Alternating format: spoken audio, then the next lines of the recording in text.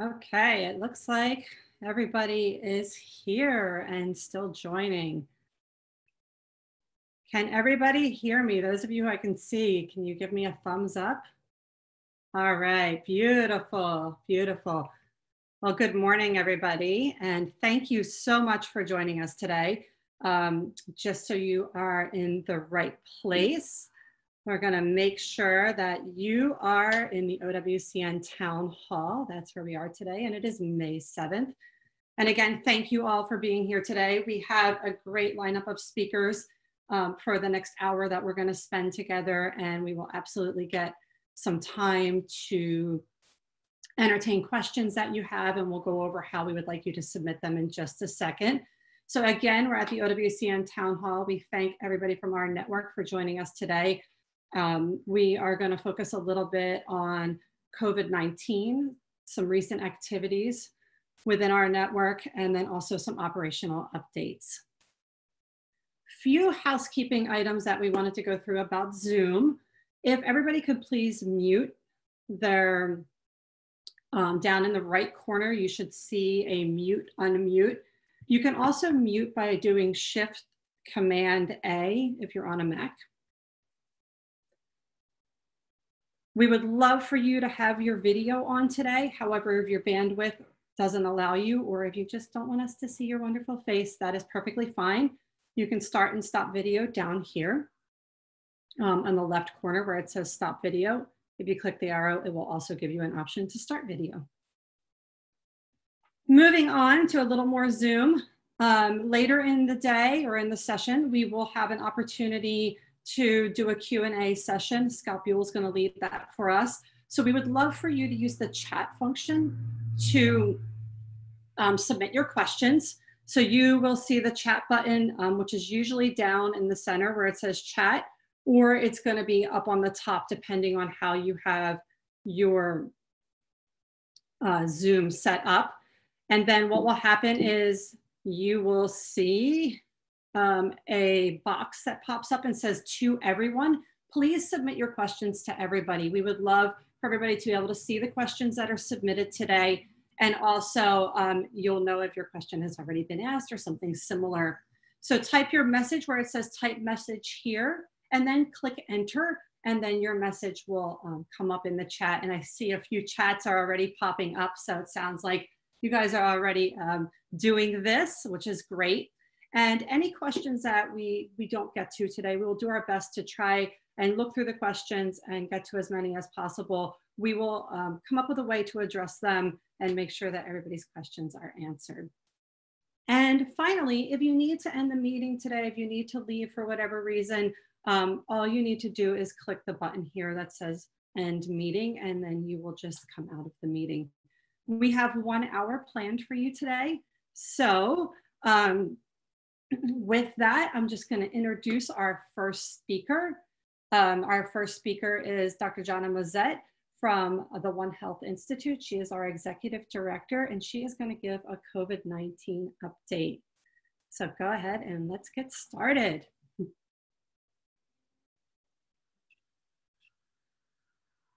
Thanks for having me. If you could release that screen, then I'll share mine. You got it. Sorry about that. That's okay.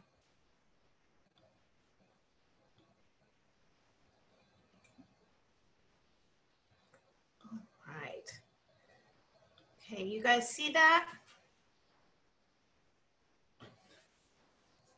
All right, thank you so much for having me. I'm thrilled to be here as a proud board member of the OWCN and the director of the One Health Institute. And we want to bring to you today a little different twist on COVID updates because there's so much going on. We're all struggling with our own issues with COVID. You could have lost loved ones. You might be really under difficult circumstances in sheltering, but there is hope. So I'm back to a World War II blueprint, but I think it can take us from this tragedy and into a place because we can help, and we are all in this together, and we can do this and get out of it. Right now, I think we all know we're over 1 million cases in the US. About a third of the cases worldwide are in the US. But in California, we have almost 60,000 cases. And I think there's hope right there that people of California really went into sheltering early and did a great job helping to flatten the curve and give our California health systems really a chance to be ready. We are a full 10% lower number of cases per 100,000 people than New York City. And that is a testament to all of you and what we all have been doing to try and control this. We know that there are testing issues and we're going to see those numbers continue to rise. But thankfully, the number of deaths per day in California look to be flattening or even possibly going on the decrease. So we hope to keep that trend, while we will likely see the case numbers continue to increase as we do better testing. All right, so what can we do? What can we do about COVID-19? What is the current situation and how can we stop the next disease X? And I think for all of us on this webinar, we really want to focus on the animals, protecting the animals, as well as protecting ourselves. And the bottom line is we don't really know where this virus started and how it started, but it is almost certain that the evolutionary host was a bat. Now, did the bat that evolved with this virus have an opportunity to connect and expose people directly, or did it spill over into an intermediate host, possibly in the value chain for human use of wildlife, like for food in markets, or in the wildlife trafficking situation? We know that pangolins also have a coronavirus that have the equipment that can enter into human cells. We just don't know that yet, and it's going to be some time before we do. We do know that only a handful of coronaviruses were known to exist and infect human that could infect humans. This SARS coronavirus 2 making the 7th in that list. But coronaviruses, the family, the taxonomic family, has been a very important veterinary pathogen recognized for ages. So we know this is an impactful viral family, and obviously a lot of our team had been raising the flag about getting ready for disease X that could be a coronavirus for some time, maybe more than a decade. Now, unfortunately, because of this tragedy, we all know that it's possible. And we need to use this as our call to action to really move in the right direction, to be prepared for all of these viruses. I think it's important, and you all can be great advocates for the wildlife in this circumstance. Really, we need to remind people why bats are important in our ecosystems and why biodiversity is important. As we've seen in the past with avian influenza, we're starting to get concerns and people talking about, killing bats or getting rid of bats. And we really want to come with good, strong evidence about whether that's a good idea. I think innately most of us would feel that that's not a great idea, because we do need to protect biodiversity in ecosystems. But if you need that added evidence, remind your friends and colleagues that bats help to control pests, the insectivorous bats. Others are pollinators and they promote agriculture. And then many are seed dispersers. And in some of the places in the world where we really feel like exposure and spillover risk of these new pathogens are most likely, those bats that are seed dispersers, the fruit bats, are connecting fragmented landscapes as people move out into these landscapes and really break them into smaller and smaller pieces. It's the large seed dispersers that help keep the plants from going extinct so that they can move them.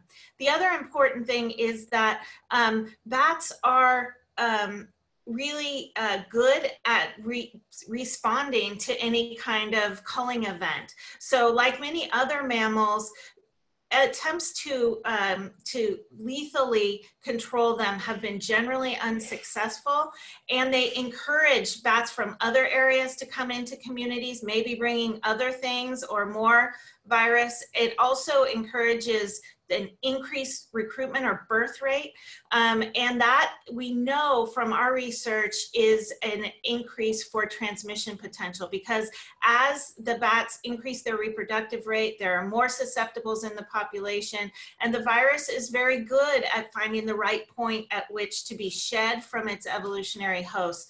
So it's really when the dams start to wean the pups that we see a big increase in shedding, and we just want to make sure that people don't accidentally increase their risk by culling bats. We want the bats, but even those who might not want the bats, it's putting them at extra risk. So I just wanted to make sure you were armed with that evidence that you could share if you're starting to hear those concerns in your communities. All right, so at the One Health Institute, we have for a decade been running the PREDICT project, and the PREDICT project has helped in 60 labs around the world to really strengthen the capacity to detect viruses like SARS coronavirus 2 right at the start of spillover events, or even identify them early. So this is preferable. Communities are aware and ready for these viral spillover events. Now, unfortunately, we were not working in the area of China where we believe that this virus originally spilled over and started transmitting human to human. So we hadn't seen this SARS coronavirus 2 in any of our studies or any other studies around the world. But again, we were aware that coronaviruses were a big risk, and our collaborators had identified in China the most closely related virus. It's about 96% the same.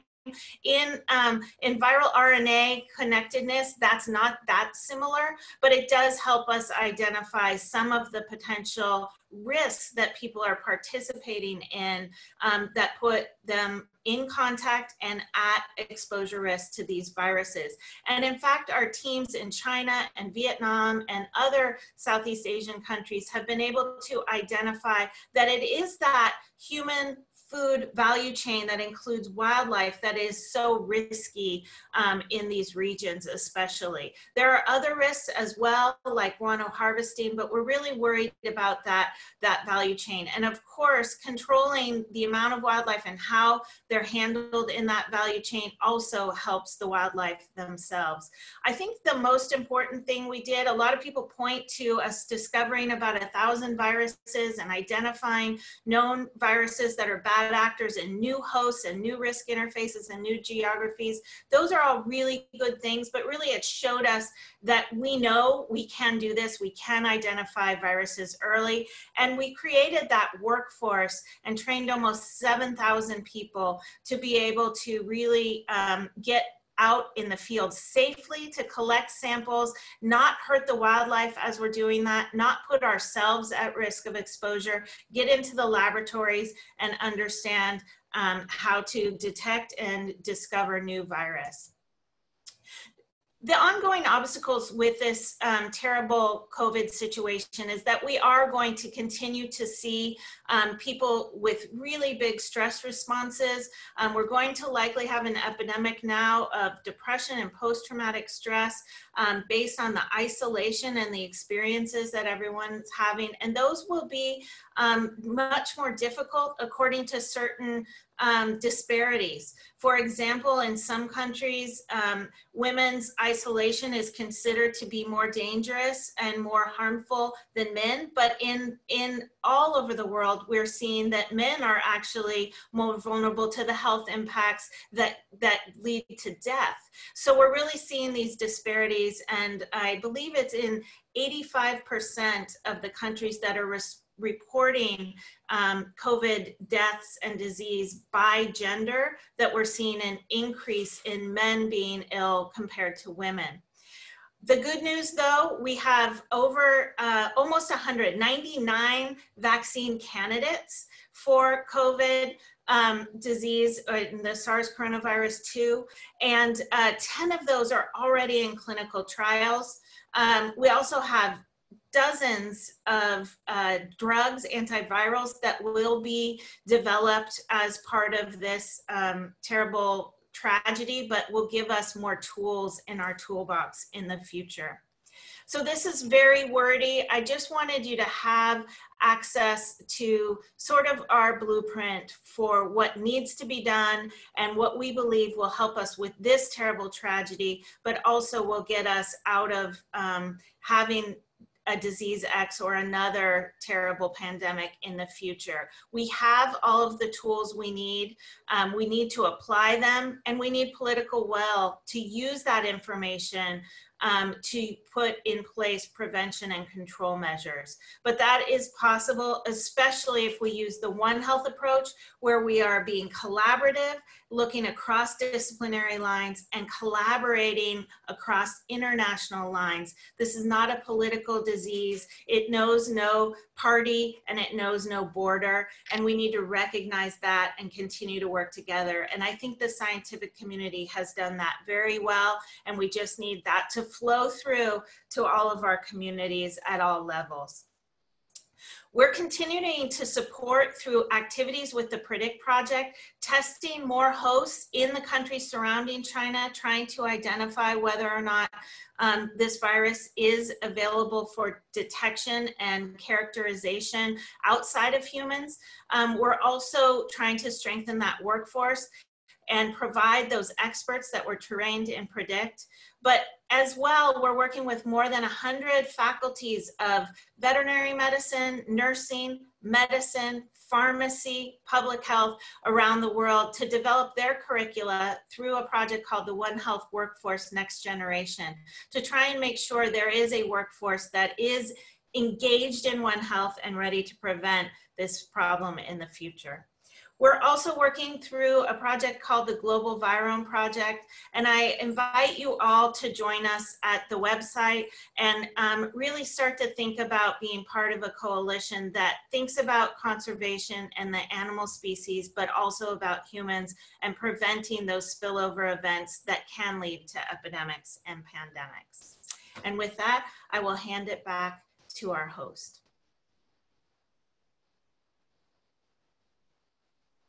Thank you very much, Jonna. Excellent presentation about COVID-19 and the ongoing efforts at the One Health Institute. So thank you again for that.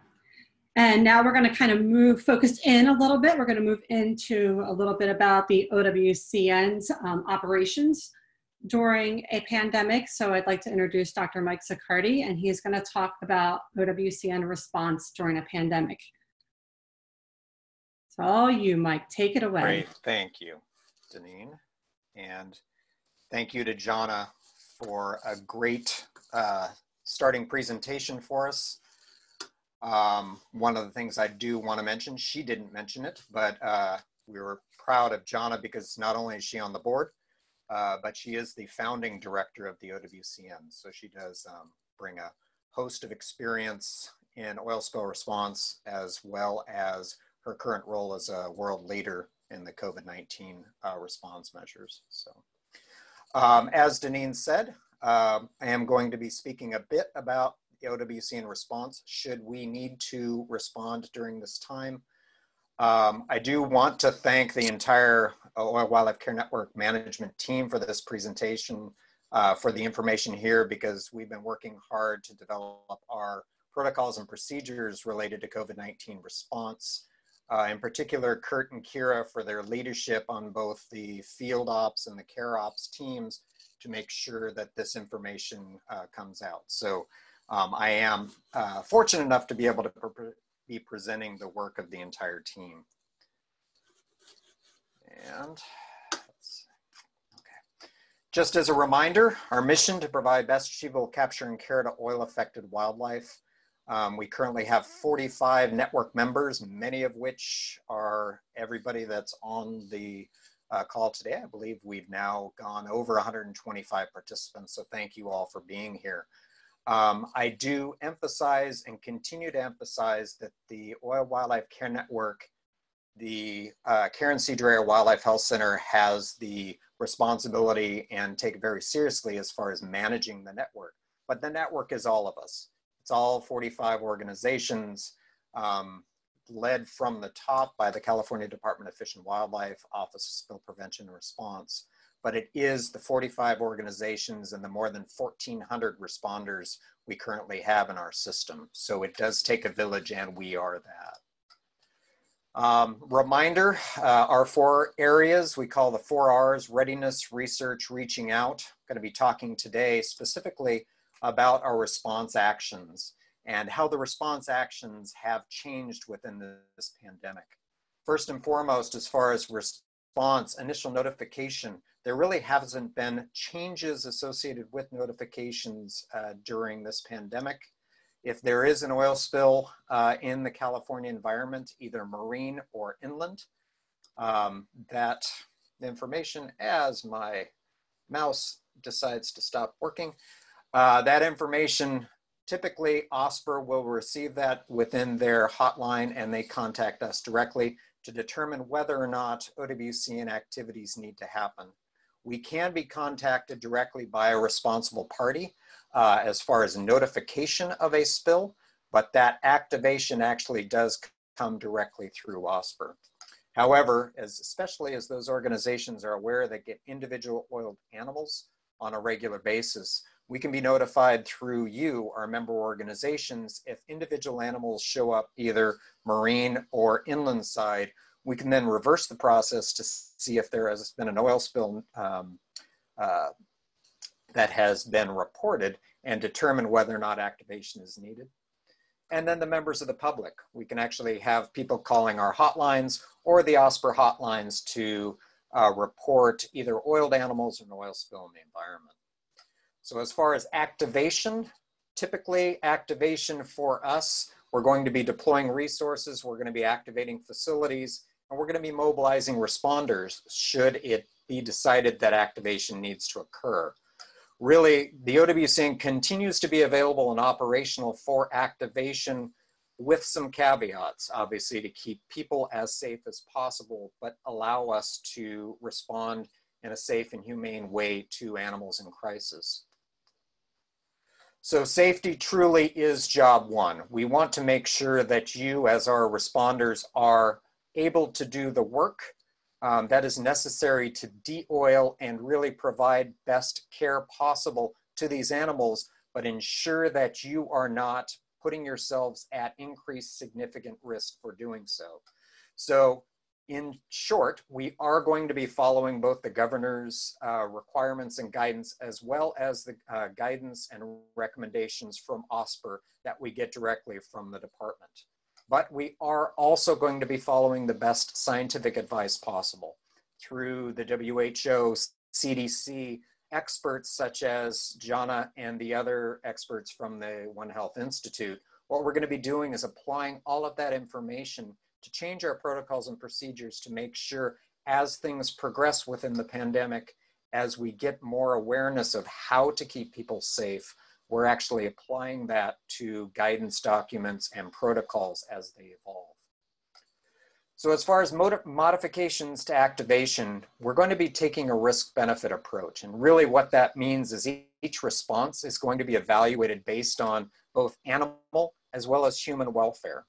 We're also going to be looking at conservation value. We're going to be looking at all the different elements as they relate to the benefit of a response and weighing that against the risks to individuals, both responders, other folks that may be involved, to determine the level of response, the level of activation, and whether or not activation can occur.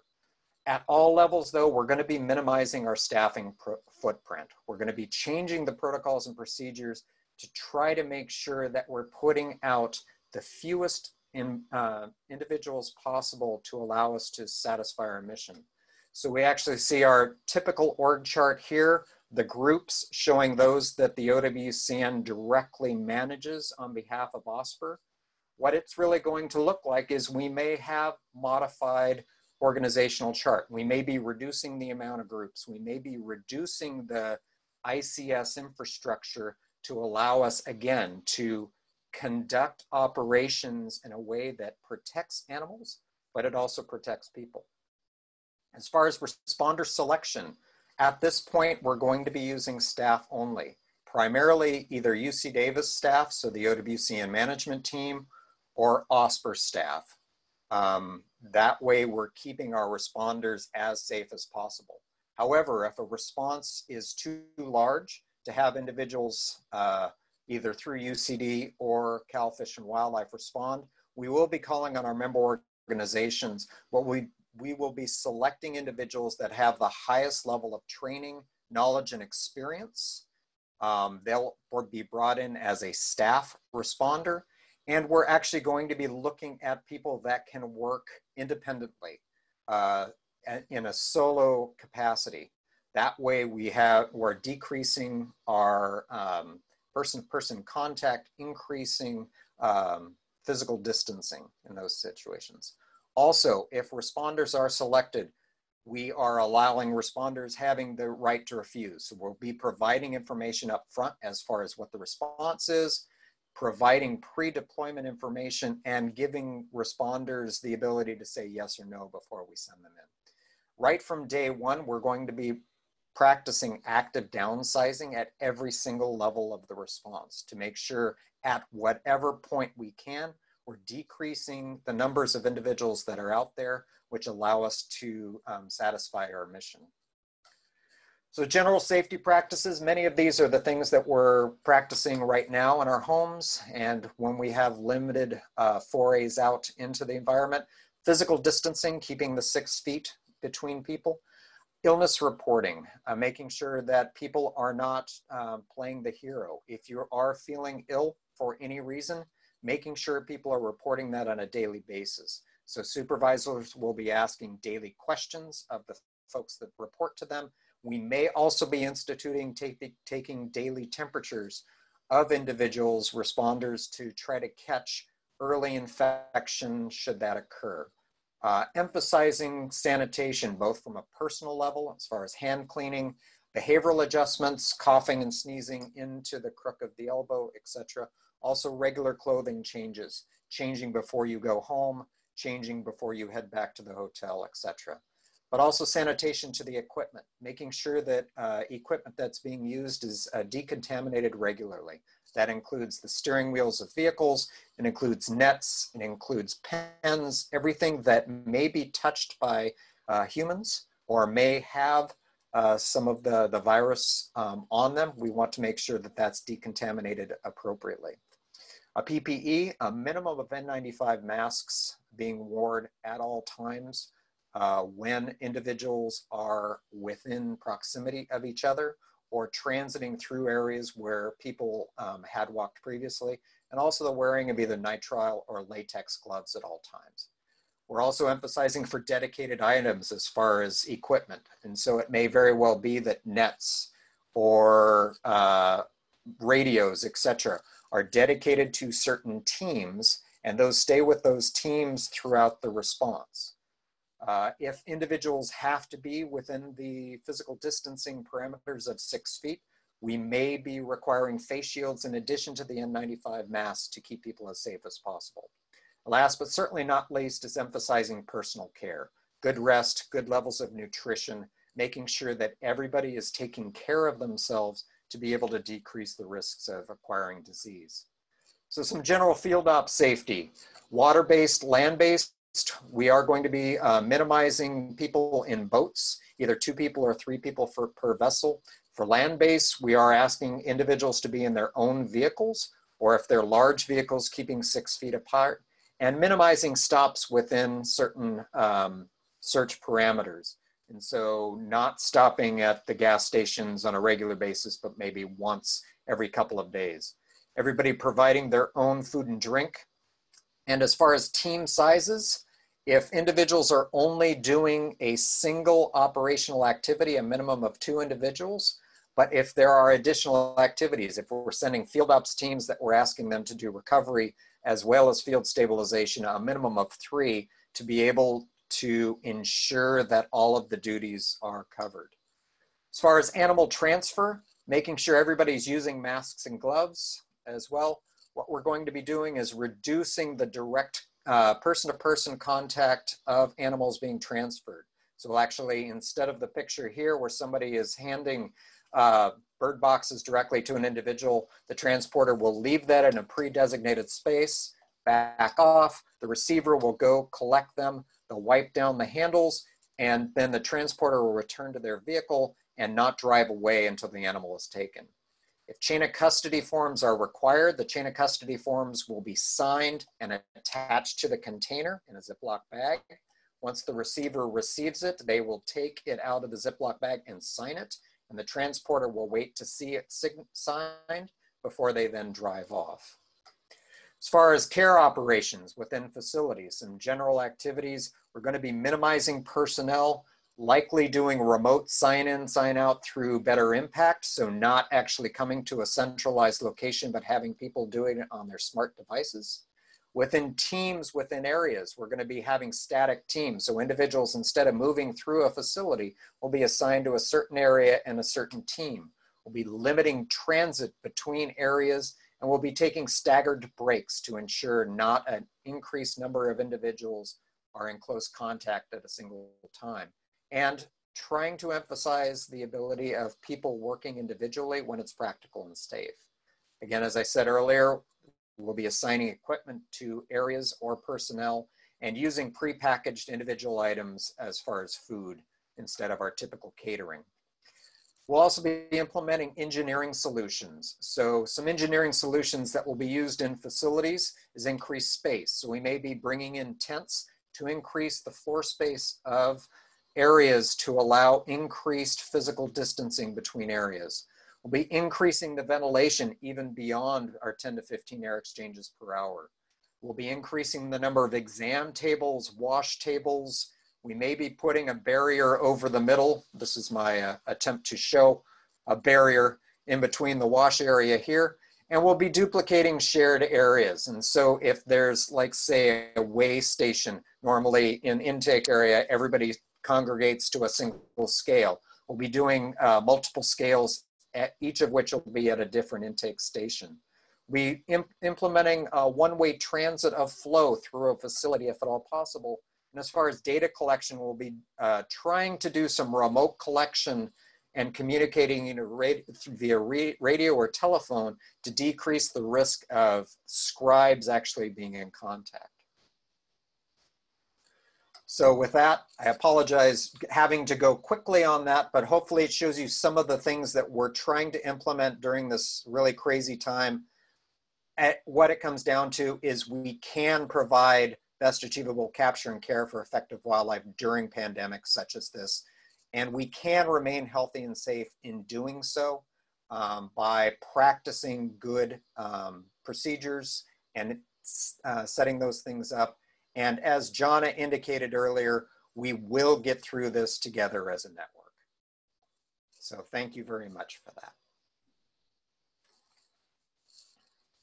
Thank you so much, Mike. I really appreciate you presenting all of the behind the scenes planning that has been done by the team to think about how we can respond during these times.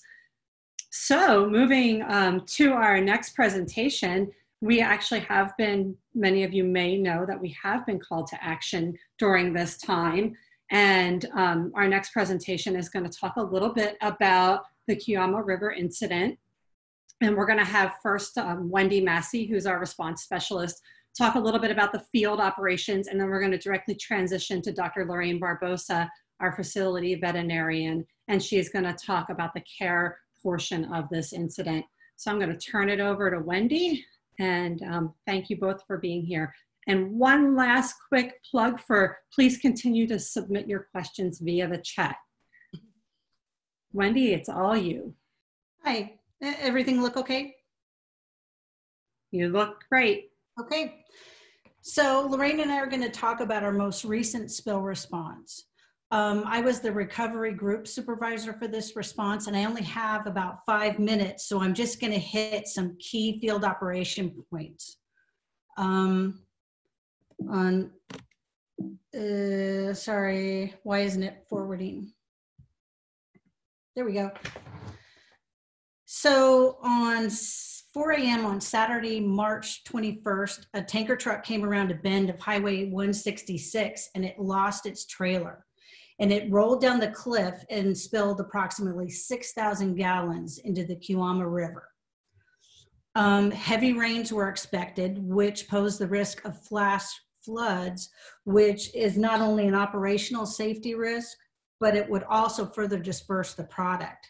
So they were pretty quick to put out some boom, and also 2 miles downstream, they put up a temporary berm to try and contain the oil.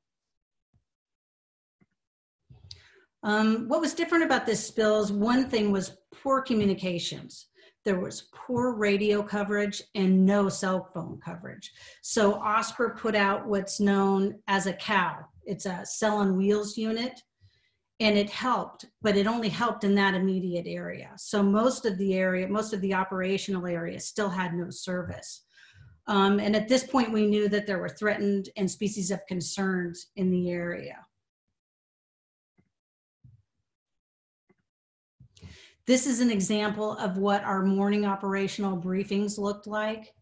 Everybody was N95'd up, and this is one of the few times that everybody was clustered together, and you can't see, there's a whole entire circle of people. And what we found out, you know, the guys in the middle that would talk to us had their masks on, and nobody could hear them and see their mouth moving, so nobody understood. So the guys in the middle would have to take their masks off. And the other thing that we realized is when you're wearing an N95 out in the field and it's hot, you can't understand each other, and it's really difficult to wear when it's warm outside. One of the other things that we found was we only had one team and 2 miles of fairly technical river to get through. So where do you find this little guy in 2 miles of river? So we did, you know, we boned up on our, you know, species information and everything. And then we started to find certain things like the Western pond turtles. They liked really deep areas that were silty bottomed. They didn't like it when they were rocky. So we started looking for them. And sure enough, we started finding even tiny little guys like this. And the problem for them was that those deep pockets in the river are also big collection points for oil.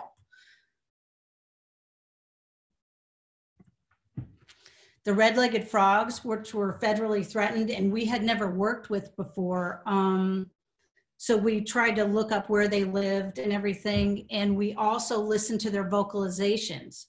And they have a really specific one-syllable vocalization, which is really different for frogs, at least in my opinion.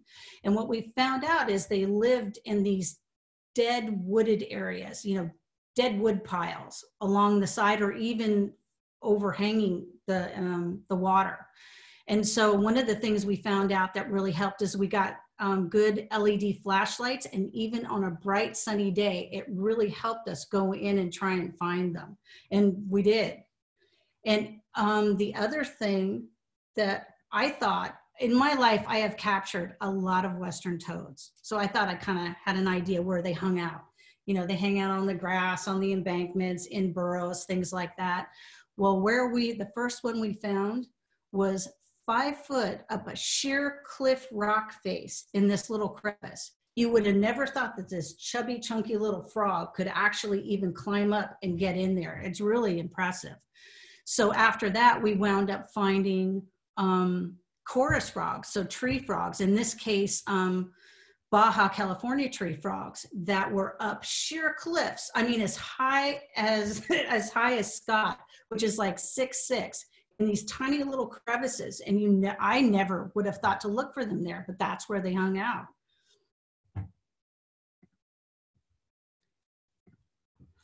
And anyways, I only have a few minutes, so I'm going to hand it over to Lorraine, but we learned a lot. You know, I never have dealt with some of these species, and just trying to navigate between the pandemic and just the river, and also the river level. If it rained, it rose and fell up to like 4 feet. It was incredible. So we learned a lot.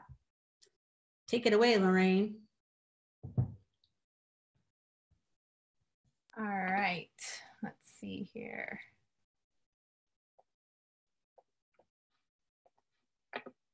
Okay, does that look okay, everyone? All right, thanks. So I was just going to give you a little bit of insight into some of the challenges of oil spill response during the pandemic at our primary care facility.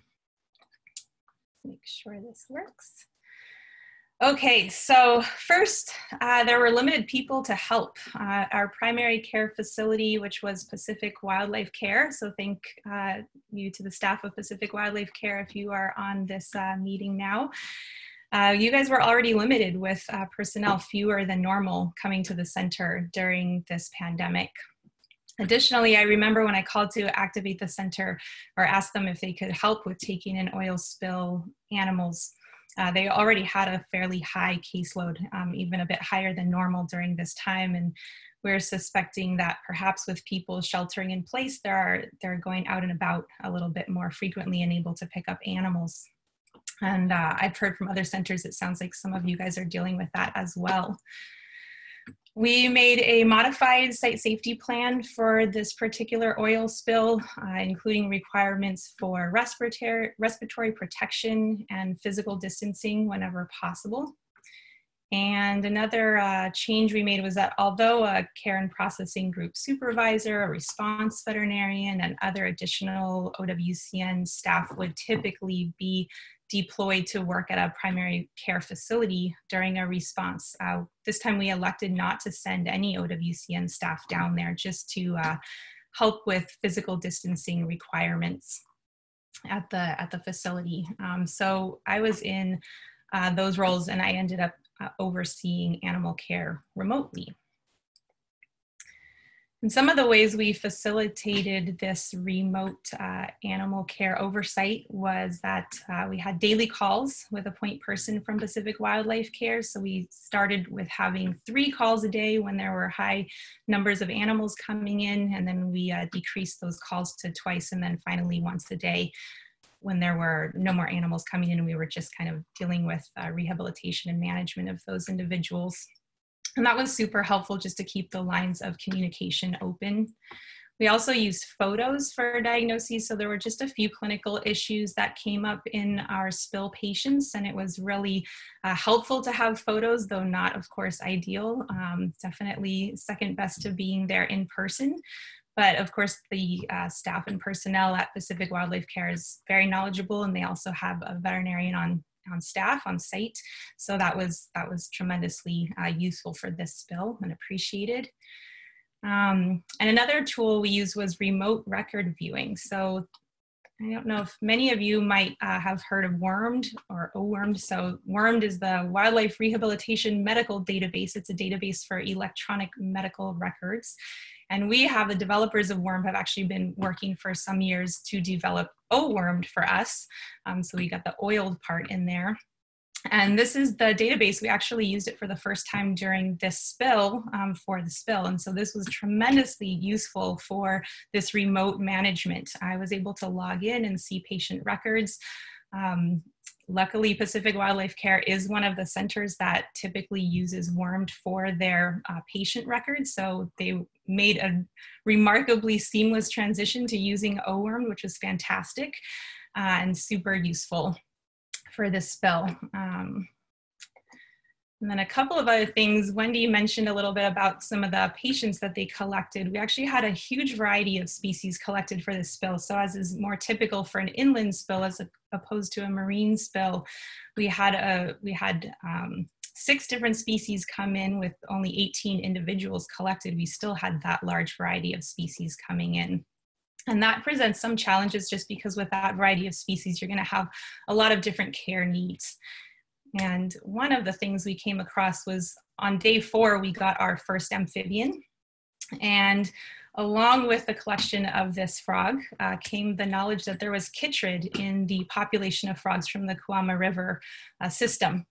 And if you guys know a little bit about chytrid, it's a devastating fungal disease that can wipe out populations of amphibians. So it's definitely something we don't want to risk introducing to a population where it's not already present. So we had this knowledge that there was chytrid in this system, and when thinking about transferring this animal to Pacific Wildlife Care, we realized we weren't sure of the chytrid status of amphibians in and around their center. So we quickly made the decision to go ahead and activate our MASH, our Mobile Animal Stabilization Hospital, which was already luckily down near the spill site. And we ended up sending our amphibian patients there. And our team was able to intake and process and wash and release the amphibians straight from the MASH. So that was very great that they were able to do that. So overall, I think this spill went extremely well considering all the restrictions we had in place during this time, and we learned a ton, and I think we'll be even better prepared for the next spill, especially if it's during this type of challenging time. Thank you very much.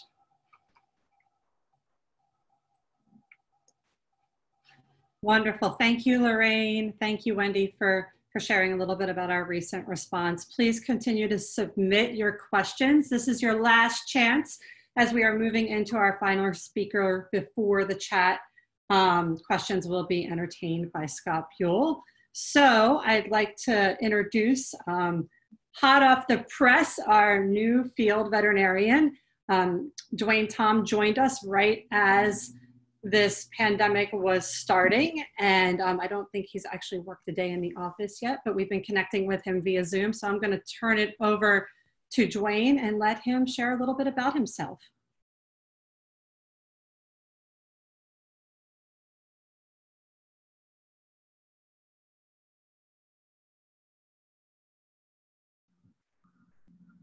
Dwayne? Yes. Can everybody see my screen? Looks good. Okay. Hi, everybody. My name is Dwayne Tom. I'm the new field stabilization veterinarian for OWCN. It's a privilege to be working with everybody here, member organizations and the staff especially that have been so helpful during these times. I know I have some pretty big shoes to fill of Nancy Anderson's because she has so much knowledge and experience that she's had, and she was actually one of my instructors and mentors when I was in veterinary school and when I started my career in wildlife medicine. So I'm looking forward to the challenge, but I know it's going to be some pretty big shoes to fill.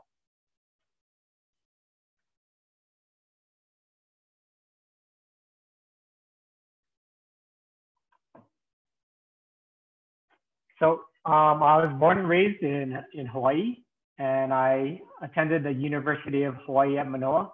Initially, I got a degree in Bachelor of Business Administration in Management Information Systems and Finance. And then after working in the field for a few years, veterinary school has always been a goal of mine. And so I went back to school and I finished my pre-vet core before attending the Ohio State University College of Veterinary Medicine over in Columbus. Go Bucks. After getting my degree in veterinary medicine, I moved on to Los Angeles, where I did an internship at the Animal Surgical and Emergency Center in Santa Monica. And following that, I was working in a general practice and doing emergency until I was able to get a job at the California Wildlife Center in Calabasas. At CWC, I was there for approximately 12 years, where I gained a lot of experience working with terrestrial and aquatic birds, terrestrial mammals, and reptiles, as well as marine mammals, California sea lions, and elephant field pups. And so that's where a lot of my background is. It's within the clinical aspects of wildlife rehabilitation. Following my time at CWC, I relocated up to Oregon for a few months, where I did some volunteering and consulting with a few nonprofit organization rehab facilities up in there in Oregon, and I was able to get some time with a lot of new species that I had never had the opportunity to work with before. And so, you know, it's something that I was looking forward to gaining more knowledge and kind of broadening my, my knowledge base of different species. I also spent time I went back to Hawaii, and I also spent time in Belize, volunteering and working with some rehab facilities there. On the left, that's a golden eagle from up in Astoria. And on the right, that's a collared arsari that we worked on in Belize. So particularly in Belize, there was a lot of challenges because there wasn't the type of facilities and supplies and medical equipment that I was used to here in the States. And so there's a lot of things that I had to adapt with just with what they had there in terms of you know, getting a lot of the medical supplies from hardware stores and things like that, and figuring out ways to adapt to, you know, to do with what they had available. On the left, that's a spectacled owl, and on the right, that's a harpy eagle that I worked with at the Belize Zoo. And I continue to do consulting services. It helps to keep my my clinical aspects up to date. And so I try to help out and try to do consulting for some of the facilities that I volunteered up in Oregon, back in Hawaii, and in Belize, as well as in California. I do some consulting for some of the organizations there, and also in another facility up on the East Coast. But, and I look forward to meeting all of you at some point in time. And if you have any questions or you want to reach out to me, that's my UC Davis email at OWCN. And thank you very much.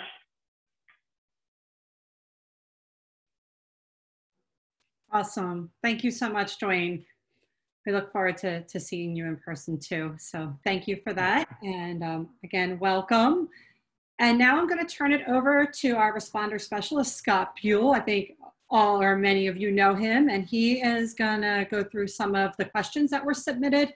I recognize that we're going a little bit behind, so if people need to leave, thank you for being here, and we really appreciate your time today. But Scott, take it away. All right. Well, thank you, and thanks everyone for coming here and connecting virtually. This is kind of our first test run, and we're really excited to see that we capped out about 132 people. So that's great. So quickly, I just want to address a few questions that did come in through the chat. So thank you all who submitted those. So the first question that came in from Susan, and Susan was asking, kind of in regards, I think, to Mike's presentation. If in the event of a large, highly accessible area for a spill, which draws convergent balls, such as Costco Busan, you know, what exactly would the plan be in that situation? So I believe Greg McGowan actually answered that a little bit via chat. So maybe Greg, could you start with just elaborating on what you said, and then I'll let Mike chime in.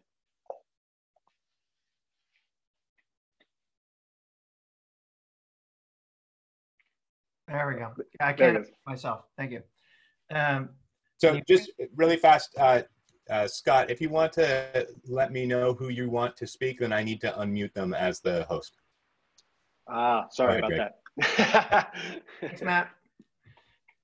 Yeah, so just all I put in there is, I think we would, like we're already seeing, there's some engagement of law enforcement to just control the public right now going to the beach and combining and hanging out together.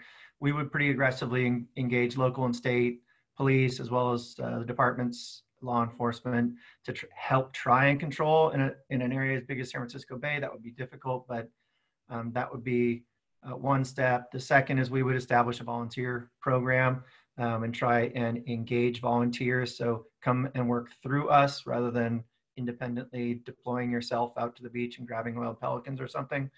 And lastly, we would use the Public Information Office to really push messaging out there that if you're going out and self-deploying to collect wildlife, you're very much more likely to do more harm than good. You're much better off to call the hotline, report the oil wildlife, and get it in the system where we can get things done with professionals quickly and efficiently. Perfect. Thank you, Greg. Appreciate that. And maybe Mike, could you speak to, I know during the presentation we talked a lot about doing staff only as kind of our primary role right now, but if there was a large spill that really did push us to consider a volunteer response. Yeah, as I said, we're going to try to emphasize staff if at all possible and staff level positions. If we do have a situation where we have a massive response and it's decided that volunteers are needed at certain levels, we will have the ability to call people in, but they will be selected based on experience, knowledge, and we will be trying to minimize it if at all possible. So there is the possibility, but again, it's going to be fairly far down in the process. Instead of being as inclusive as we normally are to bring lots of people in, we're going to be taking a true, real, critical look at how many individuals are absolutely necessary to provide us the most humane care possible. Perfect. Thank you. Thank you. And yes, and fingers crossed that we don't have to test that out. Okay, so next question I saw on the chat from Colleen, who was asking how much PPE, such as N95 masks or face shields, does OWCN have stockpiled considering limited ability to order more during this pandemic?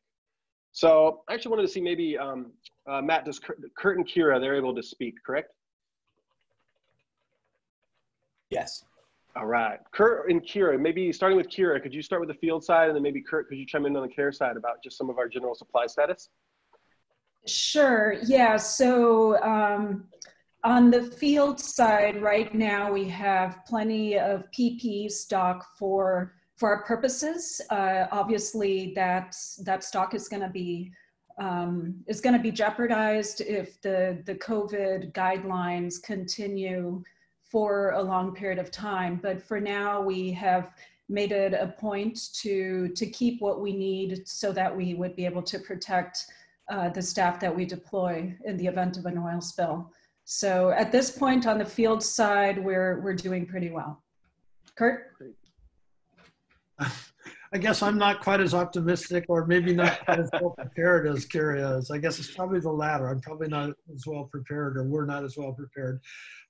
We've been doing, as Mike was talking about and as Mike presented, we've been doing some real serious thinking about what it would mean in terms of the center operations, the primary care facility operations. And while we have enough currently on hand to get us started, one of the things we are doing now is really looking at what do we need to have on hand to be able to guarantee that. Obviously, with the N95 masks in particular, that's not something that we have typically utilized for everyone in the facility, and so the amount that we would go through on a given day has jumped significantly, even if we have a limited number of people. And as Mike was talking about, really limiting the number of people will be one way that we have to deal with the PPE, so that we're able to not run through it nearly as fast by giving it to individuals and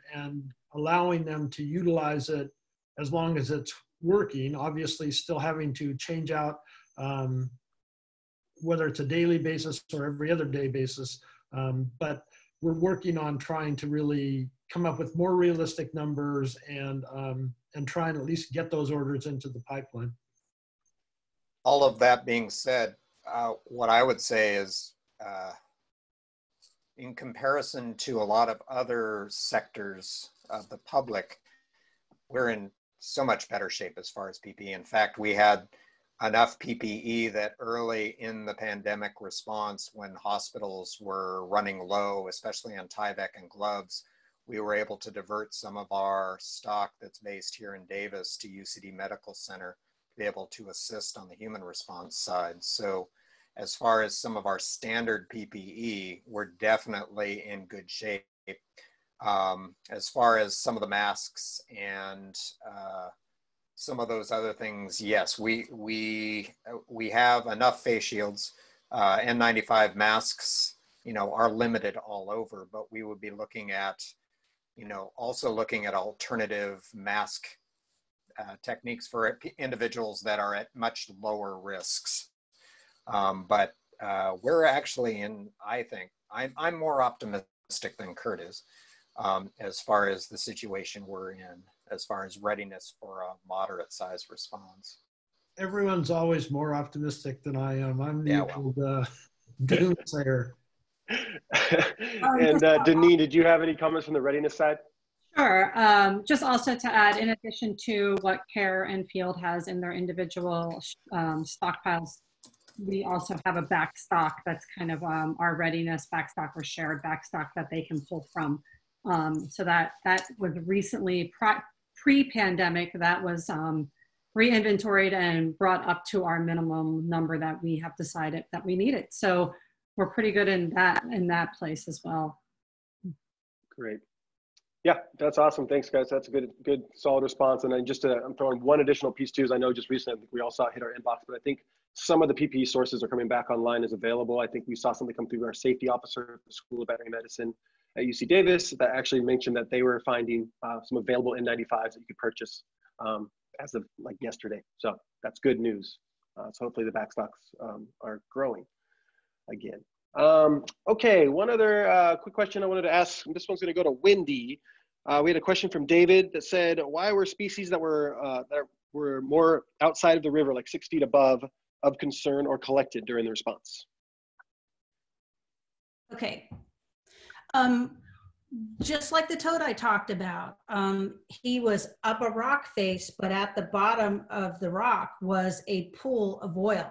It was the river. So he had nowhere else to go but down. Most of these places were right next to the water, just up above. And also remember that oiled animals move. So a lot of times we will go way outside the water to look for animals that are affected. Yeah. No, exactly. I think it's a good question, and it's hard to visualize, I think, when you're not there. But as I was lucky enough to be one of the people tromping along that river bed, it makes sense that we definitely found some animals in odd places that definitely would be affected by the spill. So, hey Scott, all right. Can I add something? Absolutely. So one of the challenges we've had with amphibians and spills is that it's really hard to tell if they're oiled just from looking at them from afar. So sometimes you have to actually have them in hand to examine them a little bit more closely. Right, right. So birds, a lot of times, things like birds, we can look through binoculars, we can see if they're oiled or not. But a lot of times with amphibians in particular, you do have to, if you think they're threatened in some way, like that toad, his pool of water that he had access to was covered with oil. So there was a real good chance, right? So you'd have to take him in hand and physically examine him. Yep. Okay, I know we're now about 4 minutes over, so maybe I'll do one final question. Does that sound good, Deneen? Okay, so one final question. I got Richard Grice. We got to get Richard in here. I know you got a good question here. So your question is saying, what's the plan for training, retaining volunteers and staff if we are off for a long time? Obviously, we always have challenges trying to get folks involved and stay involved and engaged with us. So I think in general, I mean, it's a tough answer. I think I'll be happy to answer that question in the sense that I've been working with Deneen and the readiness stream and really the whole team as a whole, looking at the training program, our OWCN training program, and trying to think about how to adapt it in these times. And as you guys have seen, I think I've put a few updates up on the database that we're about to share our new revised training calendar. And just like everyone else, we're going to need to make some amendments. And so the goal is that we're going to try to stay connected. So today's event is one example. We're going to be considering doing a virtual full deployment drill. So a drill format that is going to be in a virtual way. We have quite a few new things we're going to try. We talked about potentially and likely the summit that we have later this fall will be virtual. We could do it via Zoom instead of meeting in person. So certain training elements are actually nicely translate to a virtual format.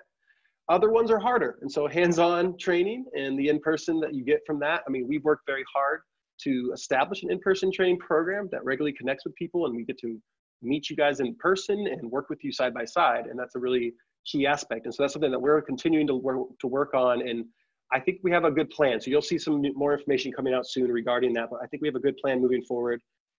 Likely shifting any in-person trainings for OWCN will be no earlier than this fall. And they will come with some alterations of how we conduct things. We'll be having a lot fewer participants per class. We'll be having additional safeguards in to maintain social distancing, wearing masks, PPE, et cetera. So you'll see lots of things come out in the near future, kind of explaining those changes. But our hope is that we can get through this year with those types of amendments and still maintain engagement and involvement from everybody. And then hopefully, you know, things will slowly proceed over the next year or two, and we'll resume a little bit more normalcy over time. But as of now, I think we'll be able to get through it with those changes. Anyone from the OWCN management team want to add to that? I think that was a great summary, Scott. Thank you.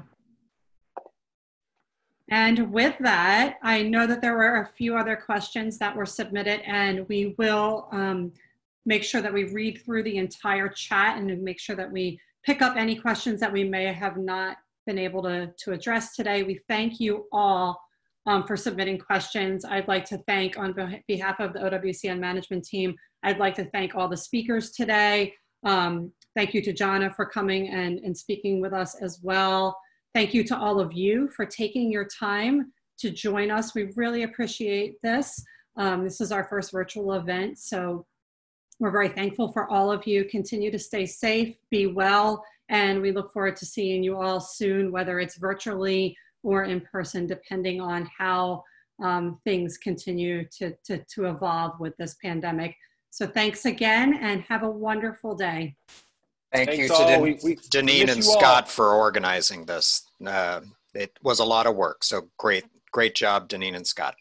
Thank you. And also thank you to Matt Blake.